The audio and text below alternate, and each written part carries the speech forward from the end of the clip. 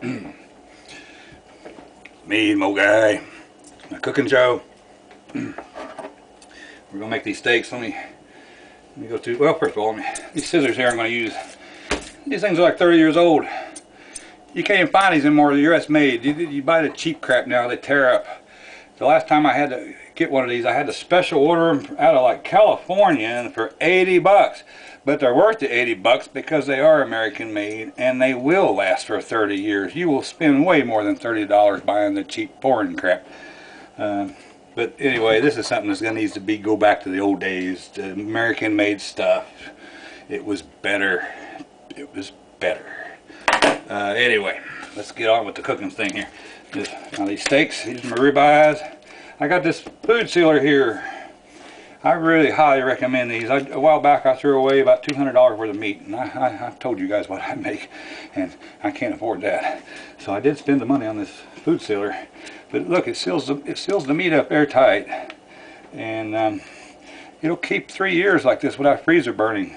I was wrapping stuff in tin foil, and the stuff was being freezer burnt about 3 months.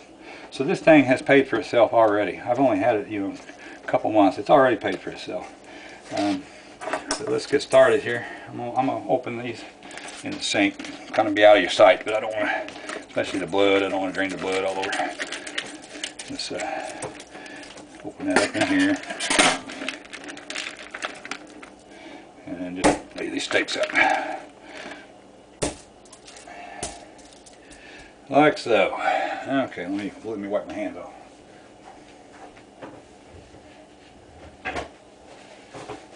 And I guess we better turn the oven on. About 400, sounds good. And let's turn this burner here on just a little, not real high right now, just turn on low to get it hot. I'm going to turn it up higher when I go to actually use it. And then my butter, let me melt my butter, it'll take a second.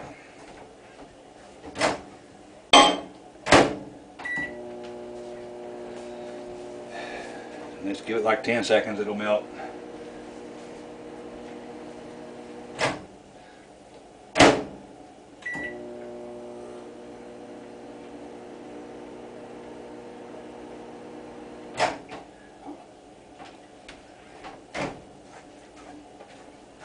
Yeah, that'll be good enough. Okay. Oh, I wanted to mention one thing. Mom, my video on Mom in Hawaii, she wanted me to mention something. Actually, she wanted me to mention a couple things. She griped at me about my t-shirt and the scrubs that I'm always wearing, but I want you people to know I got like 10 pair of these scrubs. I got like 20 t-shirts, and I sweat a lot, so I'm constantly changing them. But I told her, she said, you need to wear a different shirt every time. I was like, no, Mom, I'm at home. I can't leave. I'm just going to be comfortable. So I'm just letting you people know, you know, I do change. You will see it change off and on, but I normally just wear a white t-shirt when I'm home. Anyhow, let's start. The ingredients. You need black pepper, basil. Now this is the important ingredient here. Rosemary. I always did like rosemary. Garlic. Normally you would use the wet garlic, but I don't have any right now. So I'm going to substitute. I'm going to use butter and garlic salt. You would also use sea salt, but because I'm going to use the garlic salt, I'm doing away with the sea salt. But you guys get the idea. And then a little bit of virgin olive oil. And this Pepsi is to wet my whistle. Oh, Pepsi next. 70 calories. 60 calories. Ooh, 60 calories. Just as good as the other. Send me some money, Pepsi. Let's see. I'm just kidding about it every time I say that. When I've just mentioned things I like. Just like this food saver thing. Great, great. And so what we're going to do now, let's see here. We'll just start with the butter.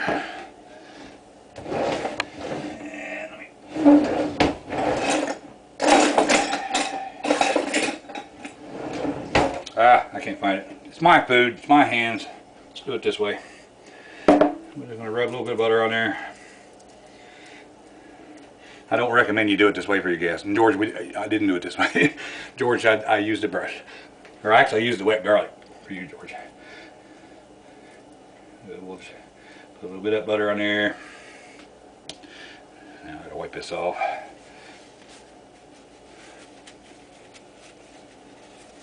Yeah, I was watching stuff on Iran on TV. You military guys, you know, I want you to know the first words you'll hear from someone that's an Iranian when they see an American soldier, Iran. Yeah, that's a funny. Think about it. I got a story I'm going to tell you about the Iranians. But this is the garlic salt. Just be liberal. But if it was the wet garlic, you would just smear it around on there like I did that butter. And now you take some of the basil. Oops, that's not been open. Let me find one that has been open. And basil. And let's just take the lid off, it'll be easier. Sprinkle a little bit of basil on there.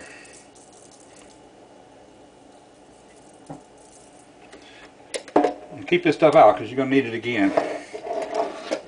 Let's see, let me set this ball aside so I don't do it again because I'm kind of short term. I'll not use it again. And, no, that was not open either. Okay. Rosemary. Rosemary. Rosemary.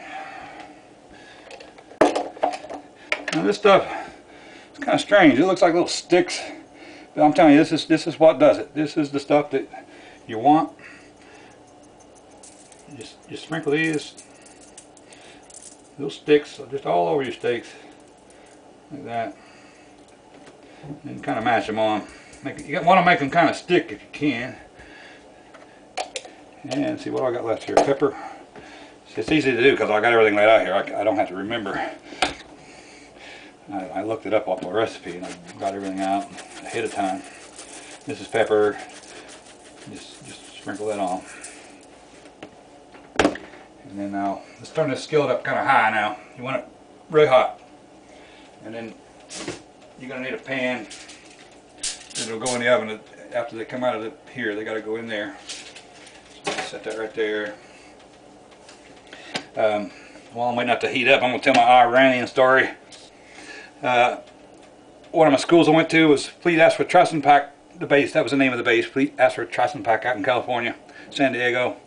That stands for Fleet Anti-Submarine Warfare Training Facility.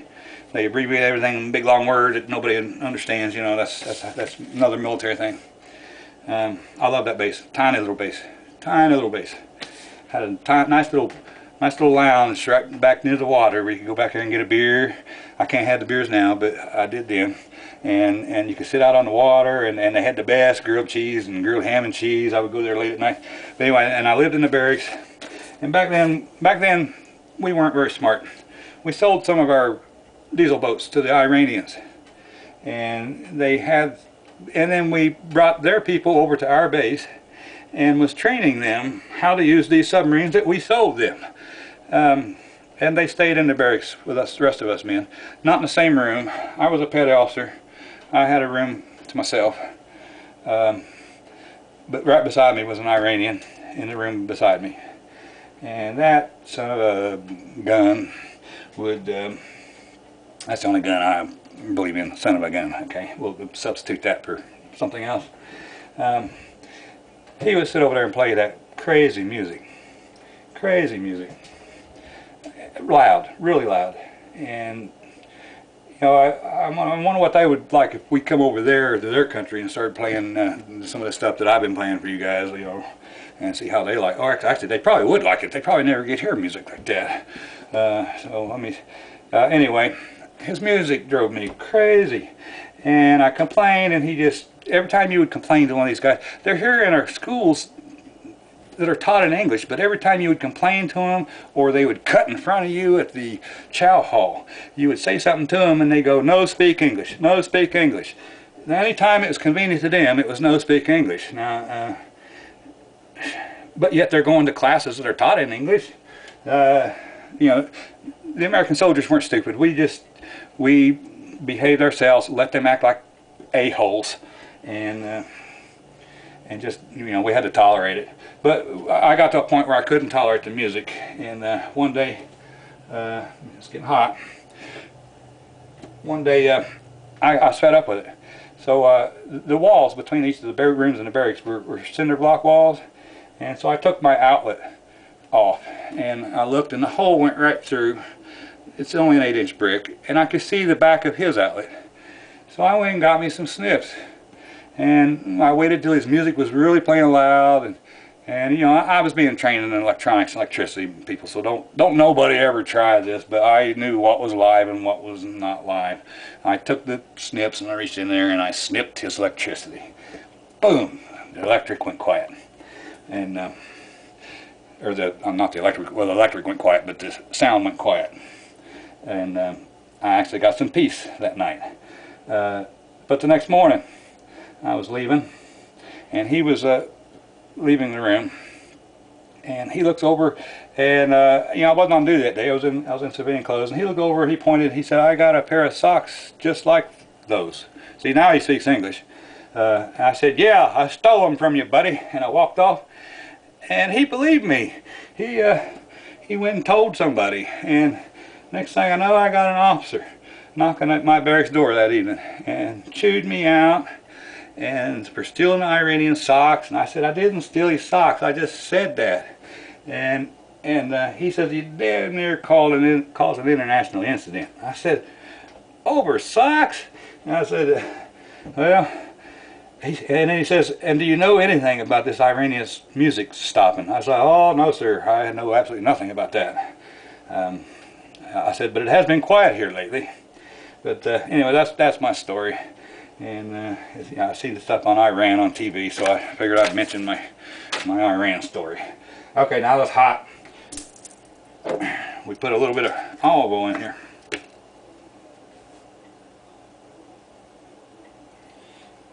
Just a little bit. Now you're just going to pick this up and plop them right in there. What you want to do is just sear. You want to sear this stuff to the meat if you can. And let me grab my tongs.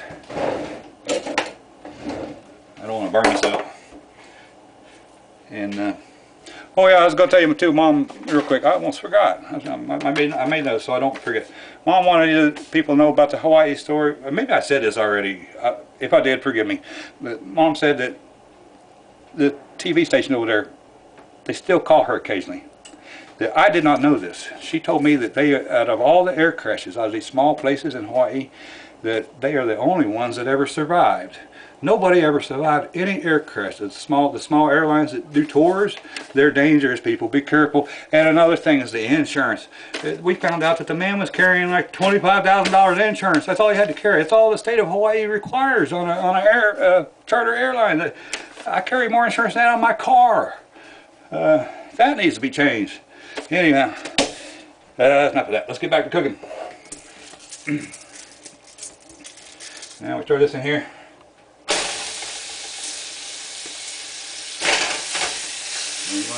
Move it around a little bit so it don't stick to the pan. We don't need this anymore. Get that out of the way. Now the same procedure. Just take what would be your wet garlic. Since you flipped it over and got this side, now we're going to do while it's cooking. We're just going to flip this side on. But I don't have the wet garlic, so I'm substituting butter and garlic salt. Just put it on here. Now I got to wipe this off my hands.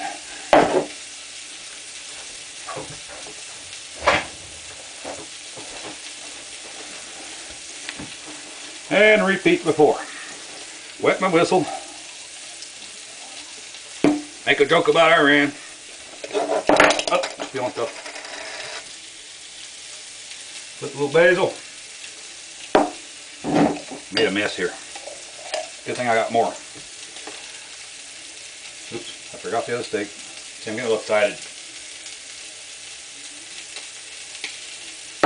Never done a cooking show before.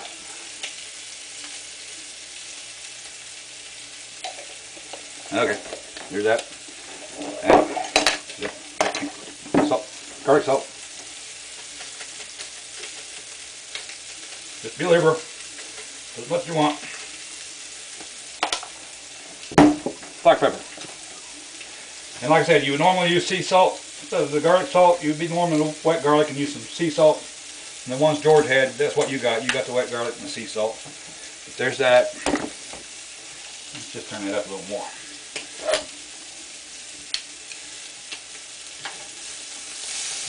Yeah, that looks good. Let it sear a little bit more. Yeah, that's what you want. See it stuck? See this stuff stuck to it? That's what you want. You want stuff to stick to it. Just turn it a little higher. Okay, now we're going to turn each of these over.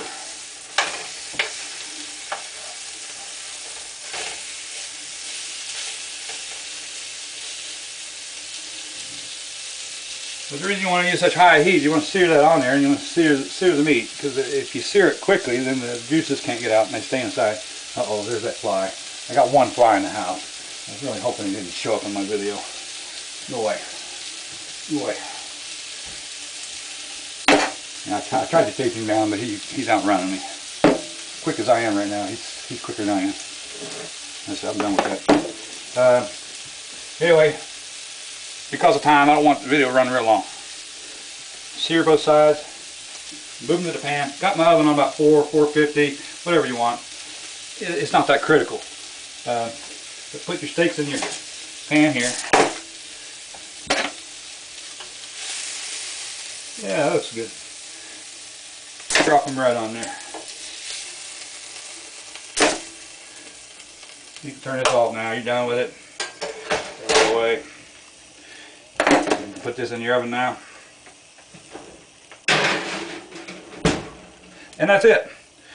30 minutes, 45 minutes, just depends on how done you want your steak. And actually, when you cook it this way, it don't really matter. It's good whether it's not so done, or it's good whether it's real done. It's just flavor. It's just got such good flavor, and it's better than even something you cook on the grill.